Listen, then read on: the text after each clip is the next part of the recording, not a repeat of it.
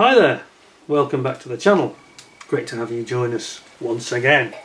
Now then, after I recently decided to do some of these bite-sized short videos where we just have a quick blast into the past and have a look at some of these old Matchbox kits, which some of you may have made yourselves and enjoyed, and I'm sure to bring back lots of interesting and hopefully happy memories. So today, rather than have an aircraft, we thought we'd have something a bit different. So we've got the German half-track with a 75mm Pack 40 gun and a BMW R75 motorbike and sidecar. So how many vehicles we've got? 1, 2, 3, 4 vehicles. Not bad, actually.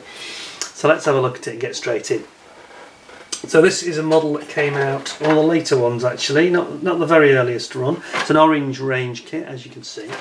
And this came out in '77, so this is only 43 years old. It's almost relatively new compared to some that we've looked at.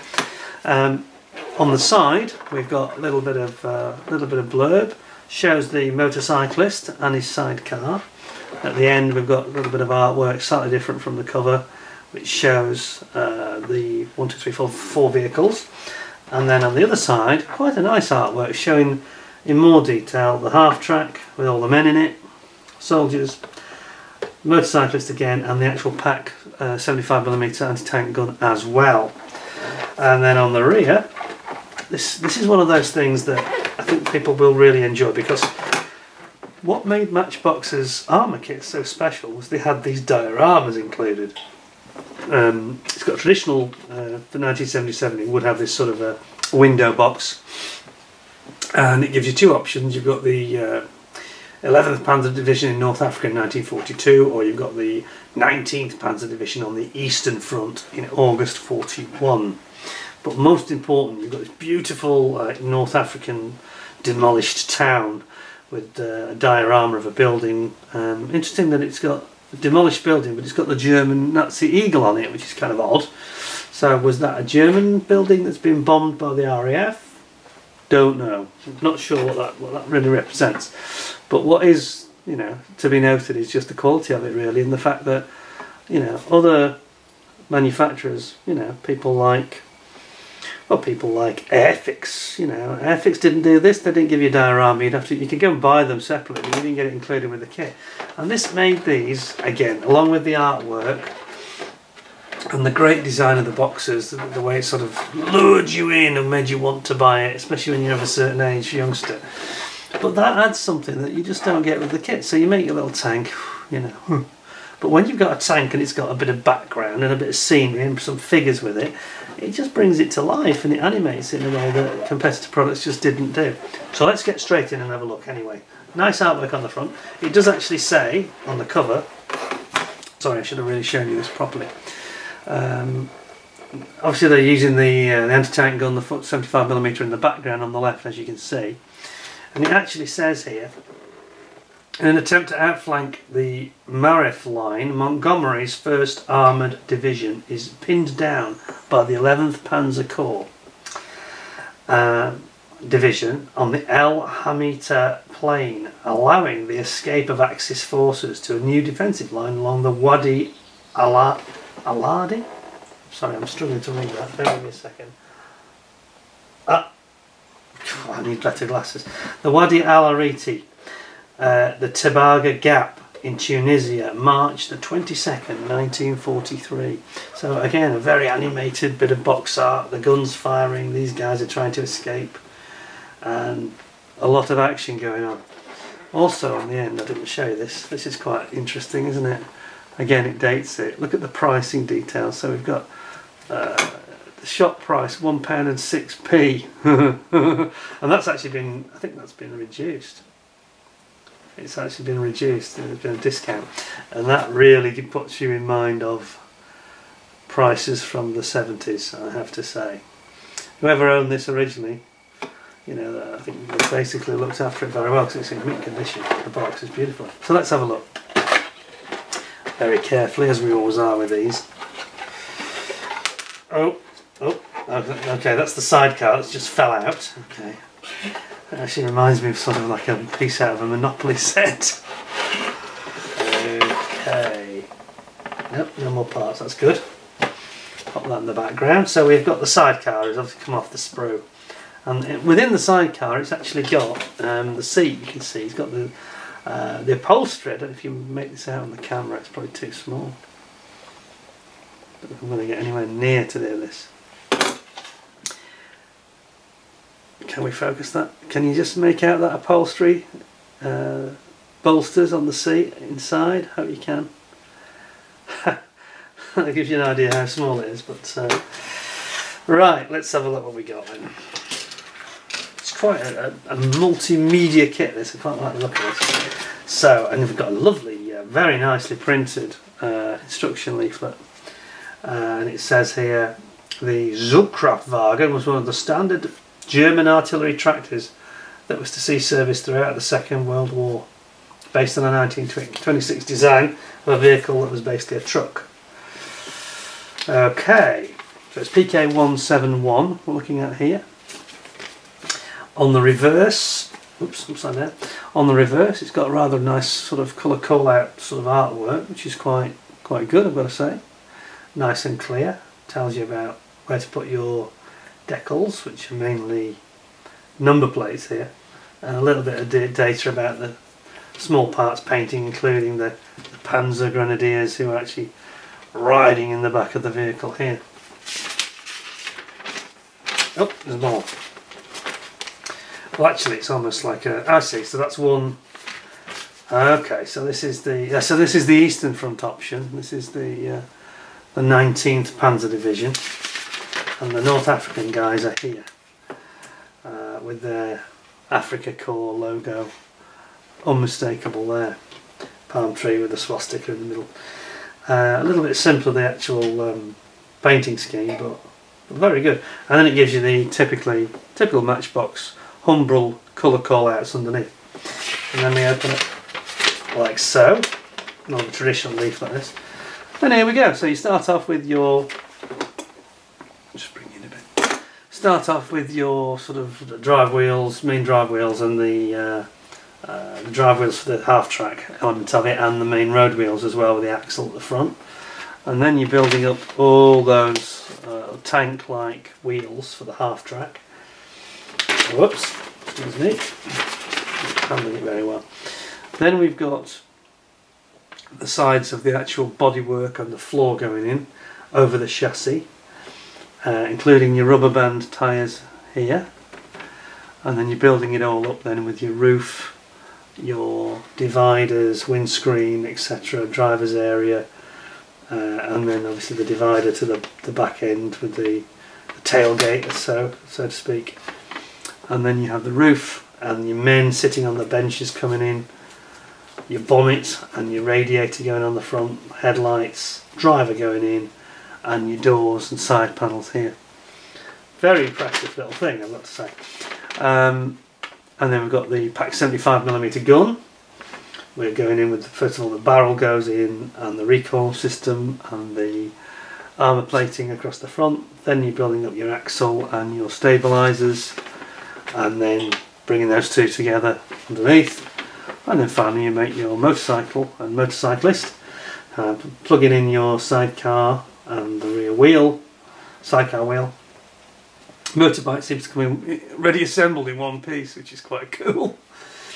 And then we're building up this incredible diorama I mentioned, so you've got quite a few parts for the building and the roadway outside, and then you pop them all on there at the end. It's quite a nice kit, isn't it? I really think that's quite excellent actually. Let's have a look at the actual parts though, before we get too carried away. So, sprue. Now then, here we go. So this is obviously the roadway outside. This is on like a dark brown sprue. Quite a busy sprue, it's got to be said here, because we've got, so I'll move that out of the way because otherwise it'll confuse the camera. So we've got all the road wheels here, then we've got the roof, beautifully with this like stretched tarpaulin roof, which is really nice. You know, this is Matchbox we're talking about, it cost £1, yeah? I mean, that's excellent, look at that. Fabulous.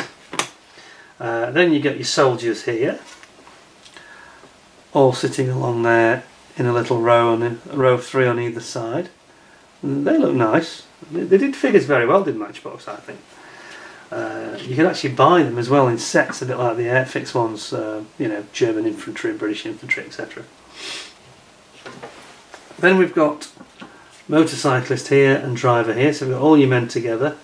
And again, the figuring of these is really nice, really accurate. Then you've got your drive wheels and your main wheels for your half track, and then we've got the eagle, Nazi eagle, whoops, but there's no swastika on that, so I don't know if that's on a, yeah, they've actually avoided that, haven't they, which is probably for the better.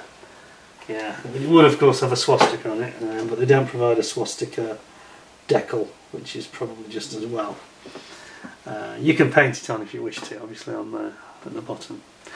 And then you've got your bumper, and then you've got your wheels for your sidecar and your motorbike. That's a really nice sprue. It's quite busy, and of course I love the way they've done this. They've moulded in all these tank tracks on the roadway. It really adds some realism. So I've got to say, all in all, again, no flash at all here. There's even some jerry cans there, fuel jerry cans. Look, excellent. That's brilliant. Really nice sprue. Second one we've got in this sort of light, sort of a tan colour, deserty colour. A desert yellow, isn't it, basically? Let's have a closer look at this one. So you've got the sides of the half track here, you've got your armour plating for your pack 75mm cannon here, and then you've got the main chassis floor for the truck here. Motorbike, as I mentioned, all built in one piece. Here's your 75mm gun for the cannon here, artillery piece, and then you've got your stabilisers here that help to counterweight it and hold it steady when it fires. Back of the truck here, and there's the windscreen here. But one thing that strikes you is just very well moulded, you know, there's no flash, and it's nice, you know, it's got character. It's almost like a slightly sort of caricaturish, I know, a little bit cartoonish almost, but in a good way, I think. I just think it's they're very small at the end of the day, but look at them, you know, very, very nice little pieces, you know, and it does remind you of a Monopoly sort of size, especially the motorbike, doesn't it? You know, and its sidecar obviously plugs in here like this, like that. There we go. Whoops, he says. So that's how it goes. Motorbike sidecar, and then obviously your wheel goes where my thumb is. But there we are. That's very nice.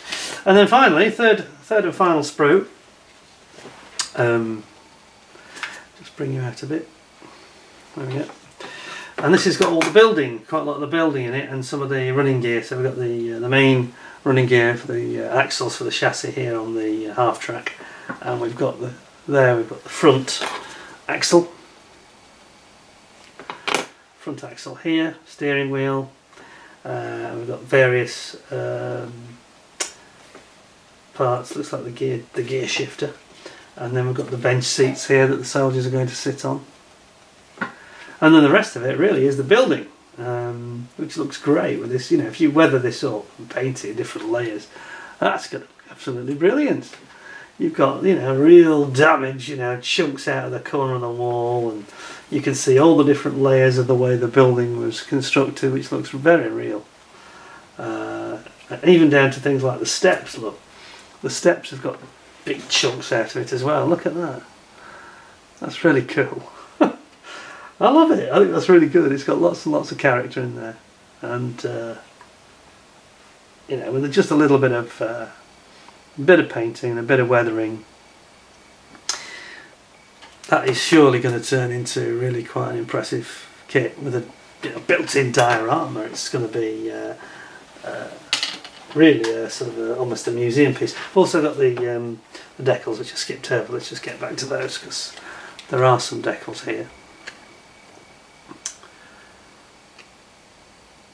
Not many of them, obviously, but you can see it's got the you've got the Africa Corps emblems, the little grey ones here. Don't you see that? So they do include a very, very small, aren't they? But they do include a swastika there, in the middle. It's palm tree, the swastika in the middle of it, and then the rest is all your registration plates for the vehicles. That's kind of it, really. I think that this is one of those classic kits that Matchbox, people have probably built this and will recognise it and think, oh yeah, I remember that was really good fun, you know, little tiny men and all the little motorbikes. It's great, it's got lots of character, it's oozing with animation and little men, buildings, you know. So you end up with a sort of a set piece diorama just from the box. You don't need to add anything really. So I have to say, I give that sort of a, for its age, you know, relative, I'd give that sort of a 9 out of 10. I think it's got a hell of a lot in that box. Keep you occupied for several days building it all up, weathering it all up, you know, getting some mud down, and you can even have it with snow if you wanted to. You could make it look like a snowy scene if you really wanted to. It's got legs, you know, you can do different things with it, you can develop it how you want. Anyway, there we go. So that's their kit is PK-171. Still some of those around. In fact, I think I've got a couple of examples of this myself. I think that's the nicest one. Lovely kit, lots of character, no flash, no problems at all. You just throw it together, no trouble. And you can personalise it with your own skill, and that'd be really nice. So there you go, another winner from Matchbox from 1977. Hope you enjoyed the video. Please stay tuned, because I'll hopefully have a few more over the sort of Christmas New Year period coming up for you to watch, and just a bit of light relief and a throwback to yesteryear, and perhaps it might have been a present you've had in Christmas has gone by, Christmas has passed. Anyway, in the meantime, thanks very much, thanks for joining me, and I'll see you again soon. Cheers for now, bye bye.